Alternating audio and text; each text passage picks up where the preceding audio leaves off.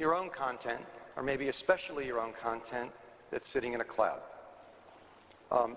That's something that obviously you have to have access to. But I don't think anybody disagrees with that.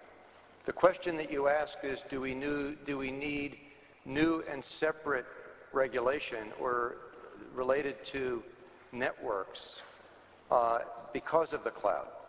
I think that it's essentially the same framework, and I'm not sure that it raises new issues other than the basic principle of having access to any information that's over the net and you have access to that content.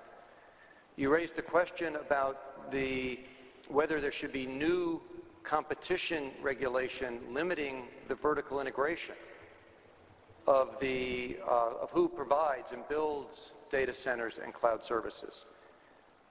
I think that at this point that would be extremely counterproductive, because we really today don't know what the eventual model will be for cloud and data center.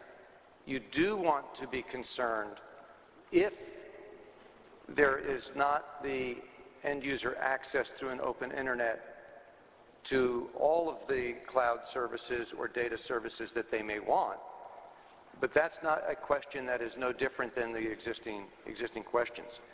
To me, more importantly, the question that you ask, that you imply, is about the networks themselves. And there is a need, which is again a separate discussion about, but it goes back to the broadband question, the need to have managed networks, because different cloud services are going to require different network characteristics. If I'm having an enterprise or a large data center where I have universities machine to machine talking at very high data rates, real-time, symmetric, I need a different network access and configuration than if I'm accessing content that's already been processed and I want to bring it back.